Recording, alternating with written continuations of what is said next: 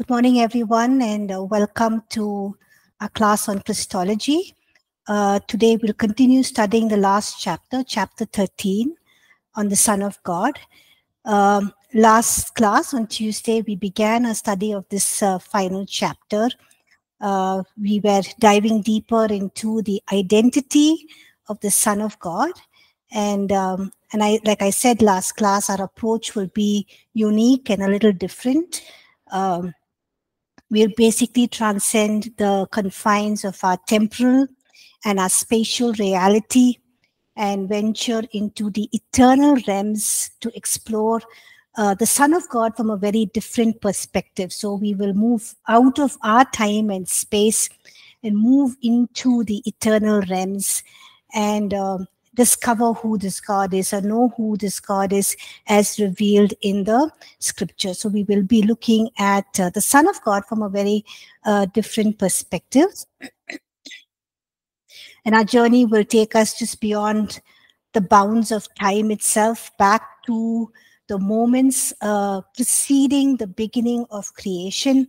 And we will try to grasp the profound truths revealed in scripture about God before time began. Who is this God that we worship? Who is this God who we know? Who is this God who created the universe? And what was God doing before the beginning of time? Or what was God doing before the foundations of this world even was established? Or he spoke into the dark spaces and he created everything. Before that, what does scripture reveal to us about this God? And also we were looking at what God did before the beginning. What are the remarkable deeds that the eternal I Am accomplished even before the unfolding of time, even before the foundations of the world was laid. So we looked at these two aspects. We looked at who this God is. We explored this who God was even before time began. And we also looked at what the eternal I Am accomplished even before the unfolding of time. And so we look at now the beginning, how God began to unfold in history, in our time and space, everything that he had already conceived, everything that he had already planned in his mind. So the plan of the ages that was already conceived and completed in the mind of God even before the beginning. Everything was completed, everything was done. Then came the beginning. So we'll see how God brought about everything, and with not in a general perspective. We'll not be looking at entire scripture, but keeping to the lesson about the Son of God. In that perspective, we will be studying about what God accomplished in the beginning, which he had already planned in the ages, that was already conceived and completed in the mind of God even before the beginning. Okay, so we'll begin today, and before that, can I ask one of you to please lead us in prayer, please? Anyone can lead us in prayer?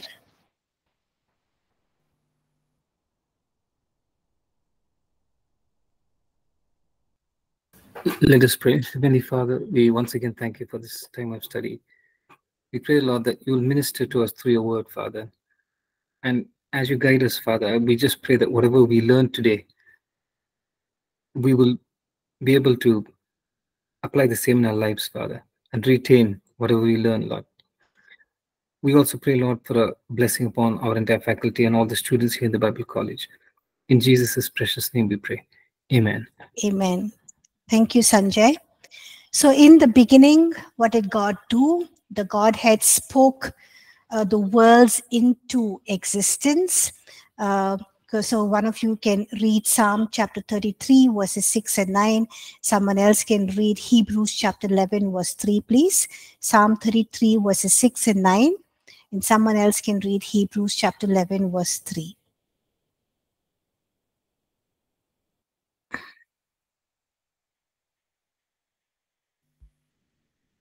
Psalm 33, verse 9.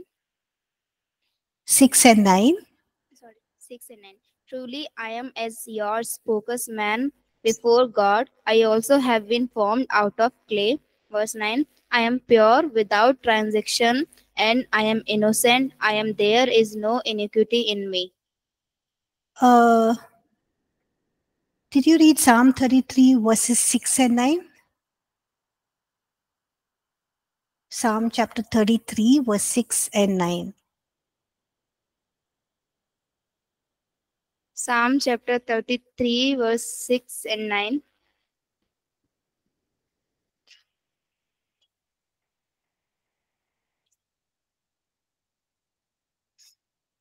By the word of the Lord, the heaven were made, and all the host of them by the breath of his mouth. Verse 9. For he spoke, and it was done. He commanded, and it stood fast. Amen. Thank you. So here we see that how did God make the heavens and the earth? He, through his word, he spoke and it was done. He commanded and it stood fast. Hebrews 11 verse 3. Can someone read that, please? By faith we understand that the worlds were framed by the word of God, so that the things which are seen were not made of things which are visible. Amen. Thank you, Lucy. So the world was created or framed by the word of God. So here we see in the beginning, at creation, the triune God worked together in creation. What was conceived in the Godhead, the Son spoke it, and the Holy Spirit brought all that we see into existence. So it's the Father, the Word, and the Spirit that worked together in creation. Okay. We also read in John chapter 1 verse 3, Colossians chapter 1 verses 16 and 17. I'm not asking you to read that because we've read that a couple of times in the past lessons. In John chapter 1 verse 3, we've read, or we know that all things were made through him, and without him nothing was made that was made. In Colossians chapter 1 verses 16 and 17, it says, for by him all things were created that are in heaven and that are on the earth, visible and invisible. All things were created through him and for him. And verse 17 says, and he is before all things, and in him all things consist. Look at what Psalm 104 verse 30 says. Can somebody read that, please?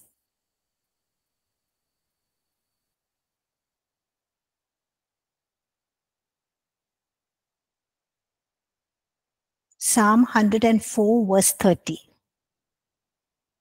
Psalm 104 verse 30. You send forth your spirit, they are created, and you renew the face of the earth. Amen.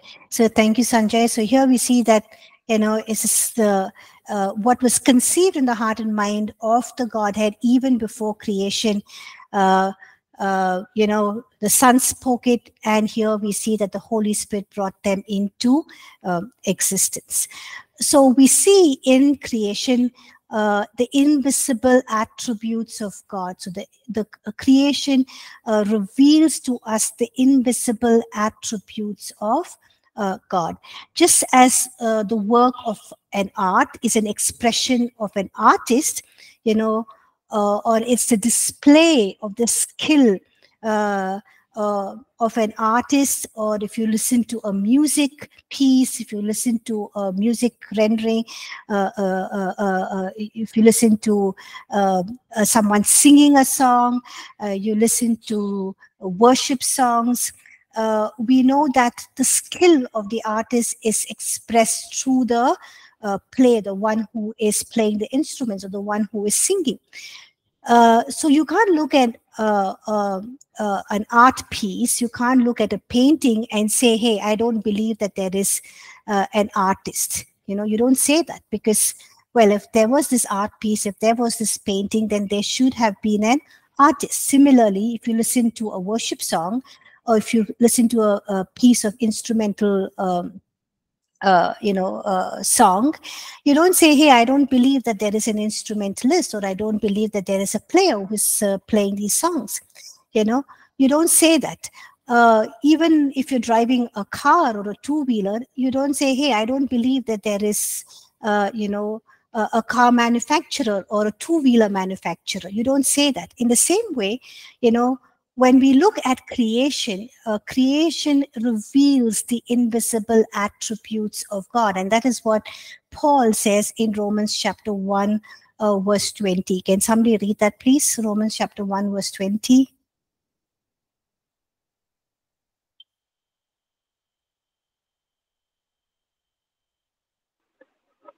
Romans chapter 1 verses 20. For his invisible attributes, namely his eternal power and divine nature, have been clearly perceived ever since the creation of the world, in the things that have been made, so they are without excuse. Amen. So here what Paul is telling the Gentiles is those who have become Christians. He's saying you don't have an excuse. Yes, the Jews had, they have their law, they have their prophets, they have their covenants, they're able to know God, but you don't have an excuse. But because look at creation. Creation, Paul says, reveals the invisible attributes of God, or the invisible attributes of God are clearly seen in creation. And he says that it can be clearly even understood by the things that are made, that there is an eternal power, there is an eternal God, and there is a Godhead. So he says that you are without excuse. So none of them can make an excuse that, and God has not left anyone with an excuse to say that there is no existence of God. No one can say, hey, show me God and then I'll believe, because creation itself reveals to us, creation itself reveals to us the invisible attributes, the eternal power of the Godhead, and hence people are without excuse. So if anyone tells you, hey, I don't believe in the existence of God, you can tell them, look at creation. And then you can tell them, hey, if you look at a painting, you don't say that there is no artist. If you listen to a piece of music, you don't say there is no one who's, a vocalist has not sung this, or there is no one who is a player who has played this.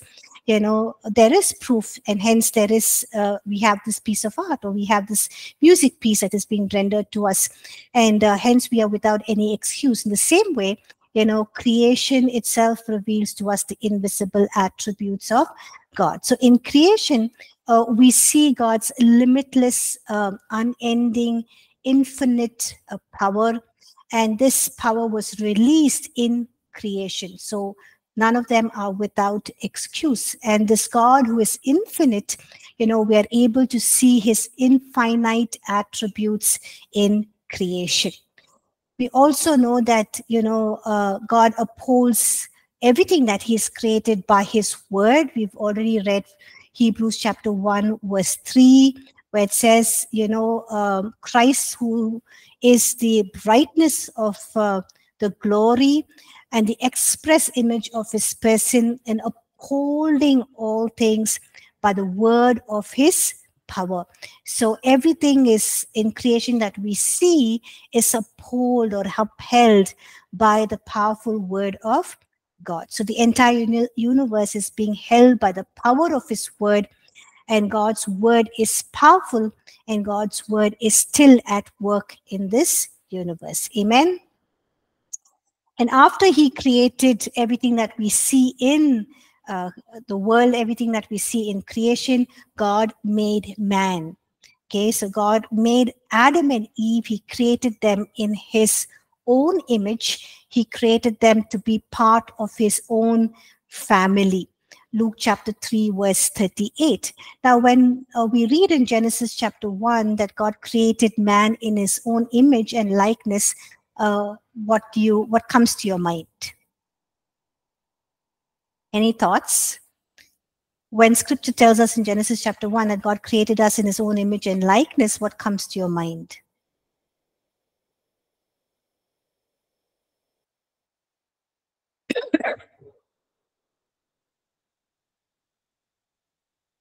Okay, we belong to God. Okay, we're loved by Him so much. Okay, what does it mean by created in His likeness and image? Okay, we have His spiritual image, that is His nature and character. Okay, thank you. Anyone else? There's no discrimination. Okay, there's no discrimination. Yes. So when we say that God created us His image and likeness, God is a spirit being. He does not have a form or shape like we do. So, when we say that, hey, you look like your father, you look like your mother, you look like your granddad, it's just that you have same facial resemblance, or, your personality kind is the same like the one they're comparing to. But when we're saying that we are created God's image and likeness, God has no form or shape like us. He's a spirit being. So it basically means that God is holy. He created us holy. God is sinless. He created us as sinless beings. God never dies. He created us never to die. God has a mind where He's able to think and reason, and He gave us, when He created us in His image and likeness, it means that he gave us a mind that we can understand Him, we can comprehend Him, we can know Him. God is sovereign. He does what He wills. That means He has a will.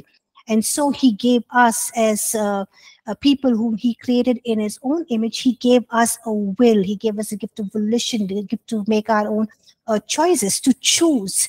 And so that, and He gave us a mind that we can reason and understand and hear Him and know Him and relate to Him as well. So this is what it means when God created us in His image and His likeness.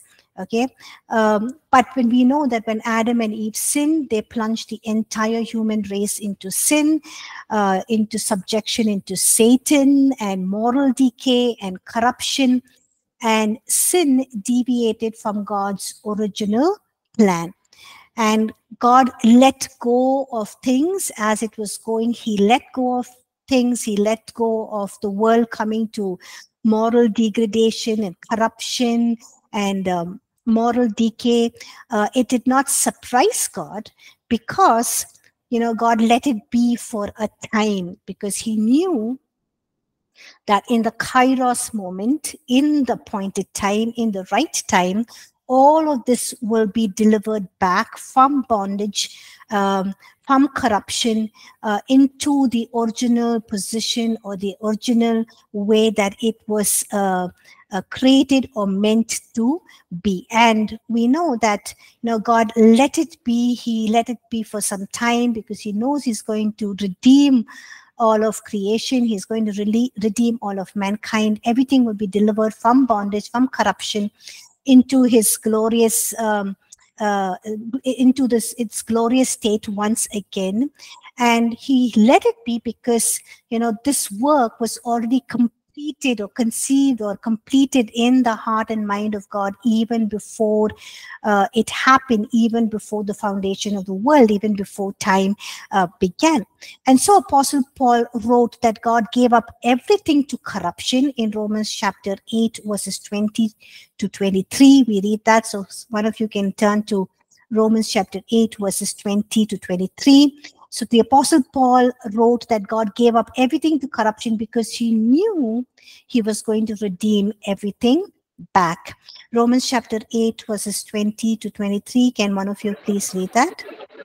For the creation was subjected to futility, not willingly, but because of Him who subjected it, in hope that the creation itself will be set free from its bondage of corruption and obtain the freedom of the glory of the children of God. For we know that the whole creation has been groaning together in the pains of childbirth until now. And not only the creation, but we ourselves who have the first fruits of the Spirit groan inwardly as we wait eagerly for adoption as sons, the redemption of our bodies. Amen. Thank you, Deepu. So here we see that creation was subjected to futility, not willingly.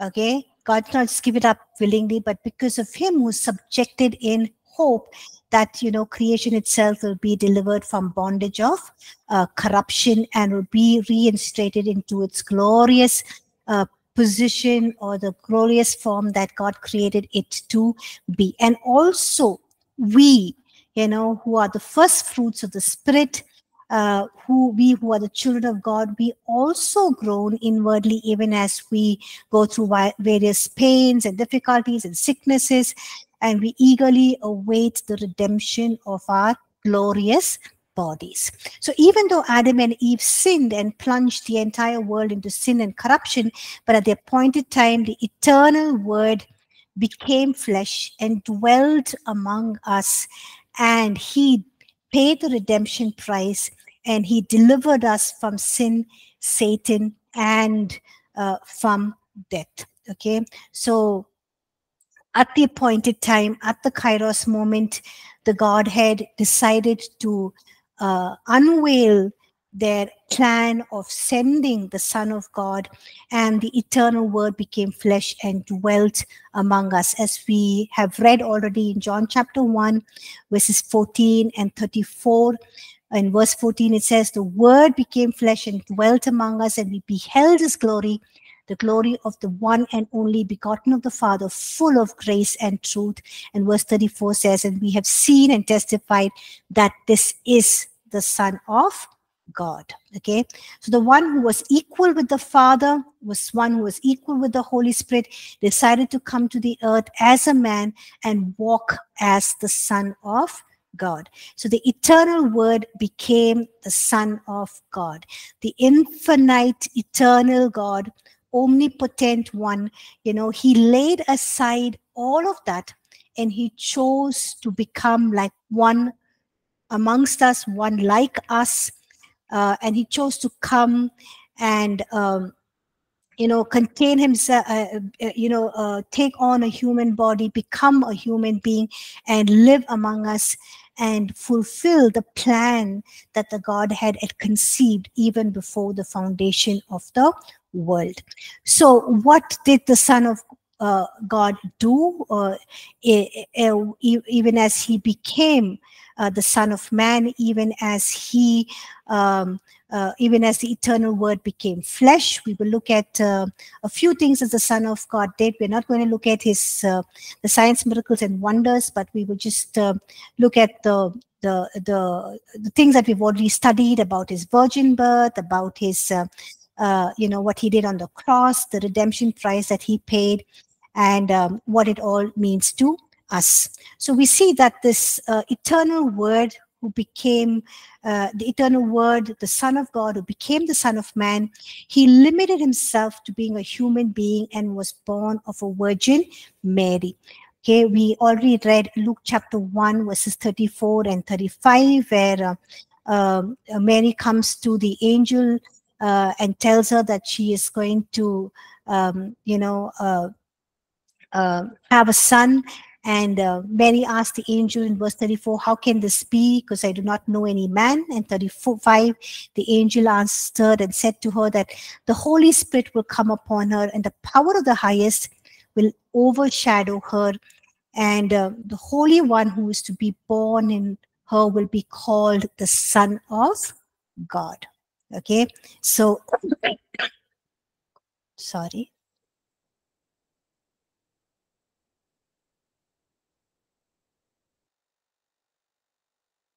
Sorry, I'm having a bad chest infection. So the one who is to be born in her will be called the Son of God. Okay, so we look at what the Son of God did, even as He limited Himself to a human being, was born of a virgin, and what He did and how He accomplished the plan that the God had conceived even before the foundations of the world. Now, if you look at Scripture, Bible contrasts man who He created in His image with the Son of God. A few passages that we have. The Bible contrasts the first Adam with Sorry, Asapu. So the Bible contrasts the first Adam with the Son of God. The Bible refers to Adam in the scriptures. If you read Paul's writings in 1 Corinthians, the Bible refers to Adam as the first Adam, the first man, and the natural man. And in contrast, contrasting Adam to the Son of God, the Son of Man, refers to Jesus as the last Adam. So Adam was the first Adam. Jesus is referred to as the last Adam. The Adam was referred to as the first man. Jesus is referred to as the second man. And Adam was referred to as the natural man, and Jesus was referred to as the heavenly man. Okay, so I'll explain this and you'll understand. So the first Adam was created with the intent to be the prototype. Prototype means first of the kind, similar, a pattern, an example. So the first Adam was created with the intent to be the prototype for the rest of mankind. But we know that when Adam sinned and fell, this prototype that was created in the image and the likeness of God became defective and tarnished. And so God said, or the Godhead had already conceived, that they will send another prototype, and this prototype is called as the last Adam, or the second man. Why second man? Because the first man who was to be the prototype, was created with the intent to be the prototype for the rest of mankind. He became defective and tarnished, and as a result, all of us, in the preceding generations were also born in sin. And so God said, I will send another prototype, and this prototype is the Son of God. Just like Adam is also called the Son of Man, Jesus is called the Son of God, and that is why he took on this whole this title, I think, of Son of God, just to identify with us being Son of Men, a Son of Man, and he becoming the perfect prototype. The prototype is the last Adam, and the Bible says that we don't need another one. And so the Bible refers to the Son of God as the last Adam. Okay, so we have the first Adam, who is Adam himself, and then we have the last Adam, as Jesus. And what does it mean by being the last Adam? Why is Jesus referred to as the last Adam? Because he is the prototype of all who will, be called sons and daughters, all who will be part of the family of God, and who will experience eternal life, and who will be reinstated to their original image of being created in the image and the likeness of God, and having that spiritual image, so to say. So the Son of God, the Godhead decided to send Jesus as a Son of God, who would be another prototype, and this prototype is the last Adam. So if you look at 1 Corinthians chapter 15, verses 45 and verses 47 to 48. So one of you can please read 1 Corinthians chapter 15, verses 45 and verses 47 to 48, please. And so it is written, the first Adam became a living being, the last Adam became a living, life-giving spirit. Verse 47 and 48 also, please. Verse 47. The first man was the earth and made of dust. The second man is the Lord from heaven. As was the man of dust, so also are those who are made of dust. And as is the heavenly man, so also are those who are heavenly. Amen. Thank you. So here it says that the first man, Adam, became a living being, but the last Adam became a life-giving spirit, which means, eternal life that we have in Christ Jesus. The first man was from where? From the earth. So he's called as the natural man. the second man, which is referring to the Son of God, Jesus himself, is the Lord from heaven, and so we refer him to as the heavenly man. Verse 48 says, as the man of dust, so also are those who are made of dust, just like we are the prototype of the first Adam, and is the heavenly man, so also are those who are heavenly, which means that those who are born again are no longer now, part of the prototype of the first Adam, the first man, the natural man, but now we take on the nature of the last Adam, the second man, and the heavenly man, that is Jesus Christ. So those who are born again, here it says, we become part of the kingdom of God. We are heavenly citizens. We're no longer earthly citizens. So this is another wonderful spiritual blessing that we have received. I think in the last previous classes, one of you asked the question, what are the spiritual inheritance, or what are spiritual blessings we've received? And this is one of them. So we have the first Adam, the last Adam, the first man, the second man, the natural man, and the heavenly man. So the first Adam was created, so was a created being, created to be as a son of God. We were created initially to be sons and daughters of God. That was what our identity was. But when when Adam and Eve sinned, we became slaves of Satan. And we no longer we lost that identity.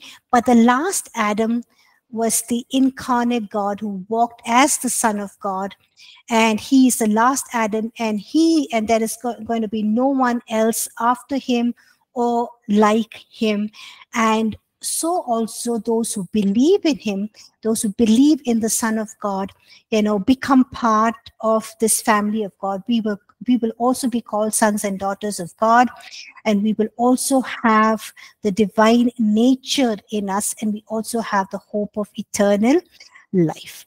So the first man, Adam, he failed, he sinned, he lost all that was given to him, he sold it away, he gave it away to Satan. But the second man, Jesus Christ, also the last Adam, the heavenly man, obeyed God, who was without sin. And when he paid the price on the cross, he recovered all that the first man, or the first Adam, had lost. So we see that, just like the first man was a natural man, earthly, the second man was also heavenly man. He lived from up down. We live from down up, but he came and he lived from up down.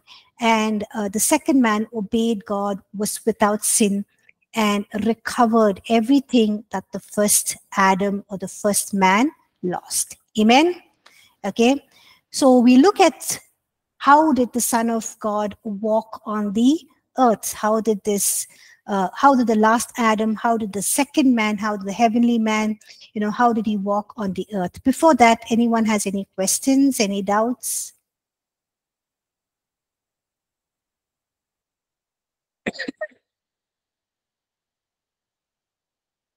Any questions, any doubts? All of you with me in class?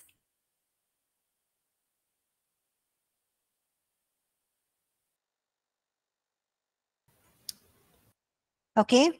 If there are no questions and no doubts, we'll move on. We look at how the Son of God walked on the earth. Okay. We see that when the Son of God walked on the earth, we've already studied most of this. Is just kind of reiterating the points. The Son of God revealed the Father to us. Okay. We read this in John chapter 1, verse 1. John chapter 1, verse 14 and verse 18. We've already looked at these scripture passages, so we're not going to read it.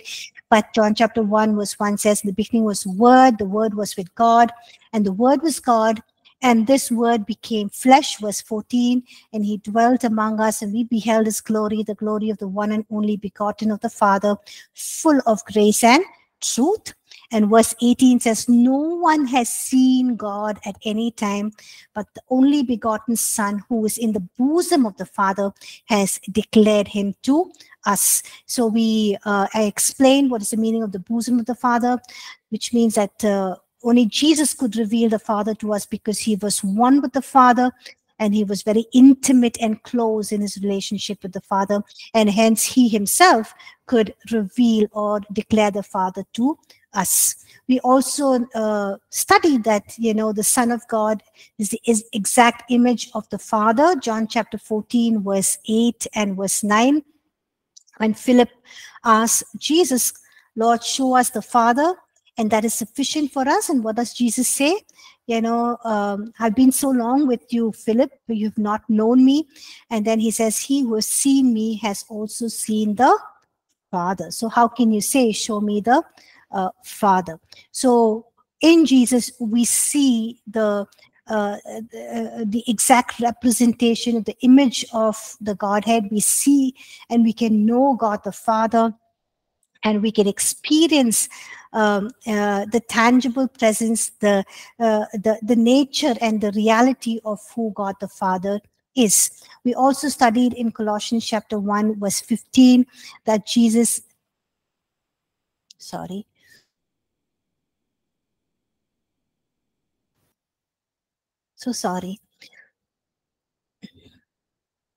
We also studied in Colossians chapter 1, verse 15, that Jesus is the image of the invisible God, the firstborn over all creation. So in Jesus, we see the invisible image of God, or we can know the Father, we can know his attributes and his nature. Okay. What else do we know about the Son of God, even as he walked on the earth? The Son of God, we know, walked in the intimate presence of the Father. John chapter 1, verse 18, which I've already mentioned to you just now, and John chapter 10, verse 15. So can one of you please read John chapter 10, verse 15, please?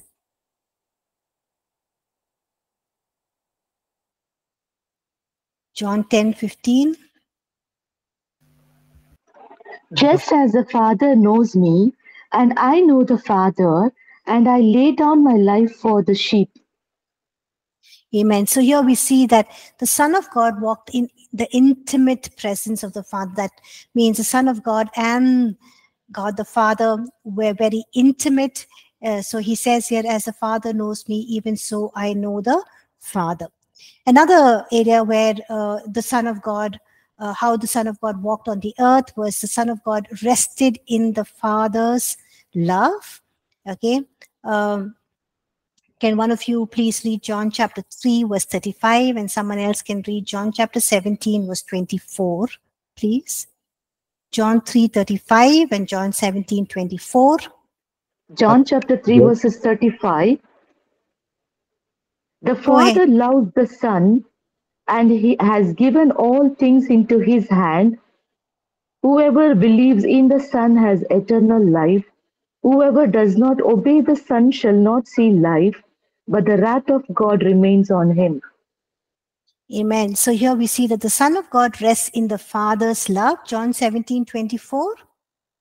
Someone else? Father, I desire that they also whom you gave me may be with me where I am, that they may behold my glory which you have given me. For you loved me before the foundation of the world. Amen. Amen. So here we see that, thank you, we see that, the Son was loved by the Father. So they had a very intimate relationship, and the Son of God rested in the Father's love. The Son of God also walked in obedience to the Father. John chapter 4, verse 34, and Hebrews 10, 7 and 9. So can two of you read that, please? John 4, 34 and Hebrews 10, 7 and 9. 4:34, Jesus said to them, my food is to be do the will of him who sent me, and to finish his work. Amen. So here we see that, what does Jesus say? It is his will to do the Father's will and to finish his work. That means Jesus was completely obedient to the Father. Hebrews 10, 7 and 9, please. Hebrews 10, 7 to 9. Then I said, Behold, I have come. In the volume of the book it is written of me, to do your will, O God. Previously saying, Sacrifice and offering, burnt offerings, and offerings for sin you did not desire, nor had pleasure in them, which are offered according to the law. Then he said, Behold, I have come to do your will, O God. He takes away the first that he may establish the second. Amen. Thank you. So here we see that Jesus had come to do the will of the Father. So even as Jesus walked on the earth, the Son of God walked in total obedience to the Father, doing the will of the Father. And the Son of God also walked in the power of the Holy Spirit. Romans chapter 1 verse 4 and Acts chapter 10 verse 38. So can some of you please read that, please? Romans 1:4, Acts 10:38. Romans 1:4. Romans 1:4. Go ahead, Warren. Oh. Sorry, Deepu. Yeah, no problem. And who, through the Spirit of holiness, was appointed the Son of God in power by his resurrection from the dead, Jesus Christ our Lord. Amen. So here we see that, the Son of God walked in the power of the Holy Spirit, and it's through the power of the Holy Spirit that Jesus was raised from the dead. Acts 10:38. Deepu, you would like to read that? Yes, ma'am. Acts 10:38. How God anointed Jesus of Nazareth with the Holy Spirit and with power. He went about doing good and healing all who were oppressed by the devil, for God was with him. Amen.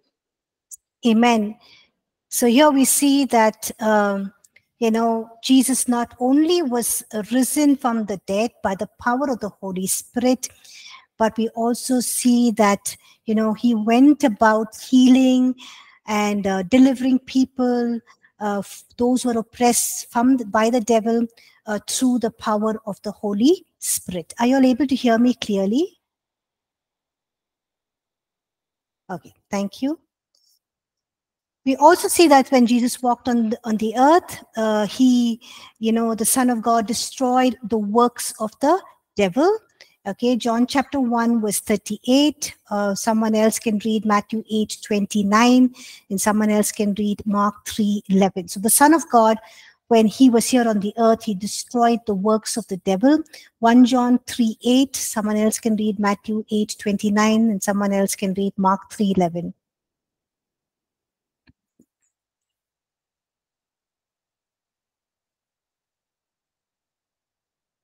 1 John 3:8, please.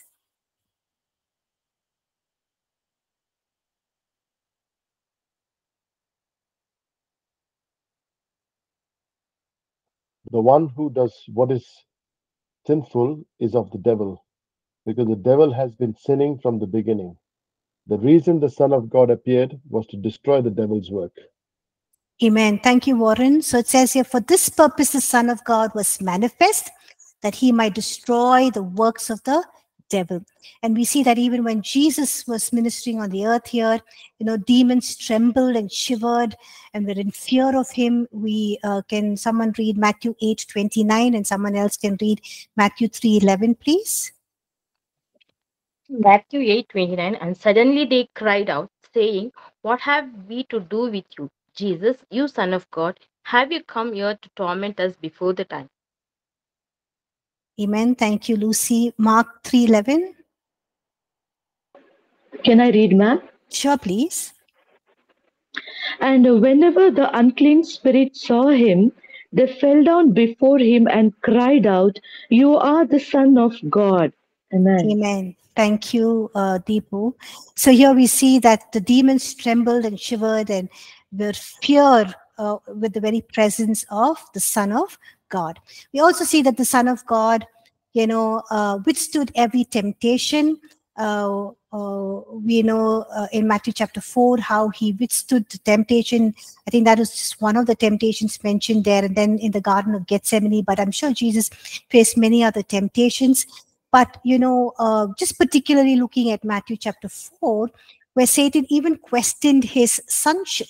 in Matthew chapter 4, verse 3, it says that when the tempter had come to him, he said, if you are the Son of God, command these stones to become bread. And verse 6, again, he says, if you are the Son of God, throw yourself down. For it is written, he shall give his angels charge over you, and in their hands they shall bear you up, lest you dash your foot against a stone. So even when Jesus was walking on the earth, Satan questioned even his sonship, or he even tempted him in this area of his sonship. But we see that the Son of God withstood every temptation, and he was sinless without any sin. We also see that Jesus Christ declared that he was the Son of God. Can one of you read John 10:36, and someone else can read Luke 22 verse 70, please?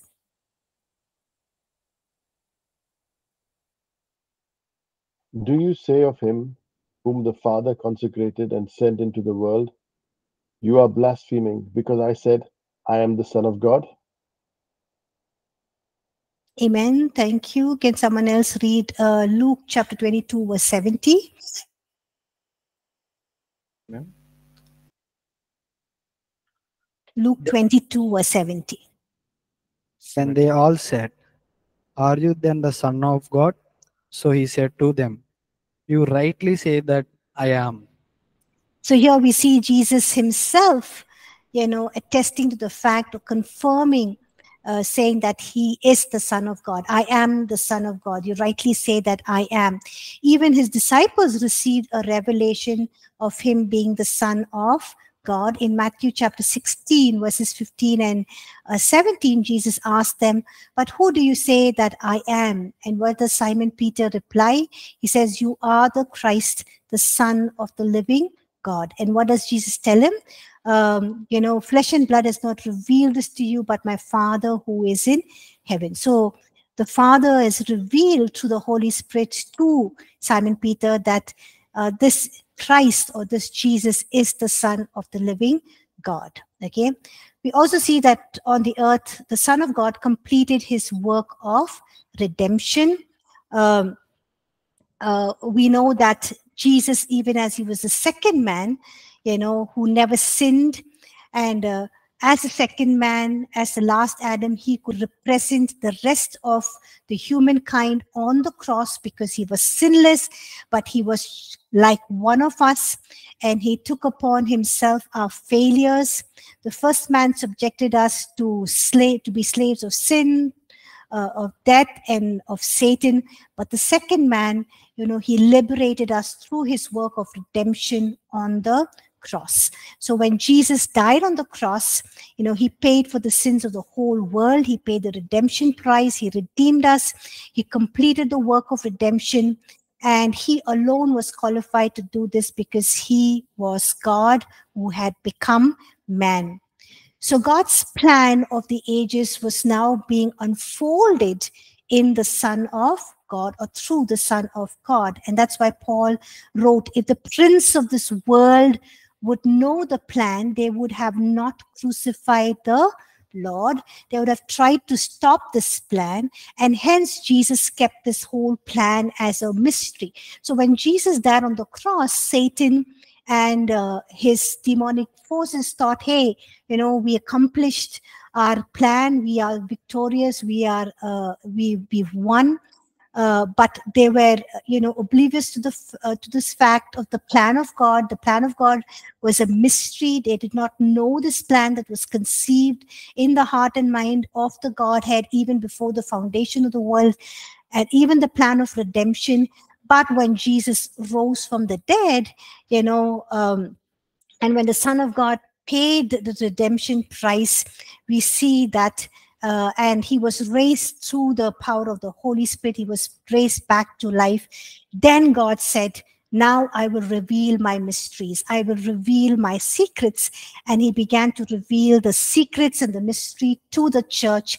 And we know that the early apostles wrote about this, and they said that this is what God was doing all along. And now you and I, partake in this plan for the ages. Isn't that wonderful that the Son of God died? He paid the redemption price.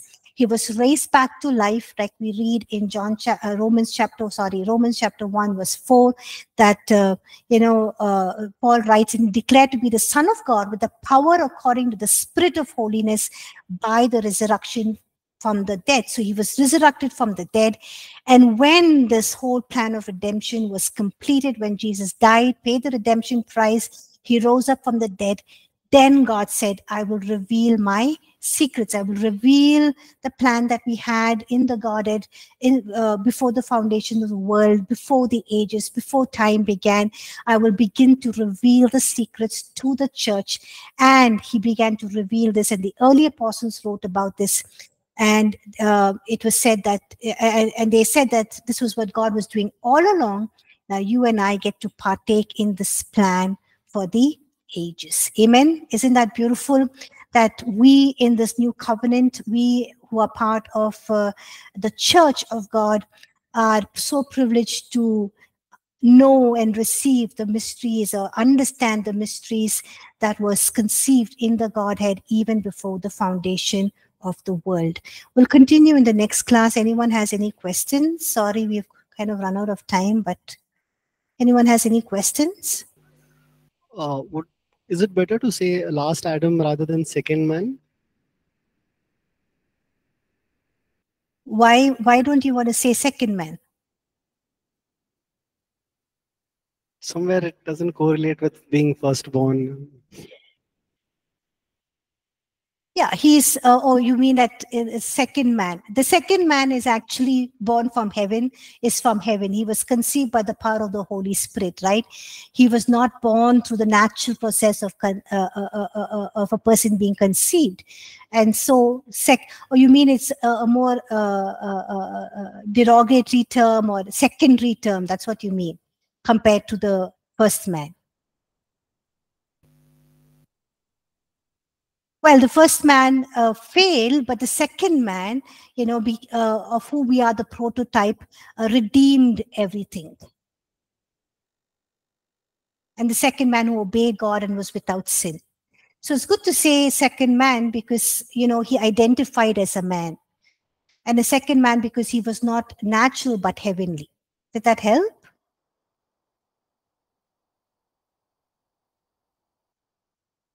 Okay.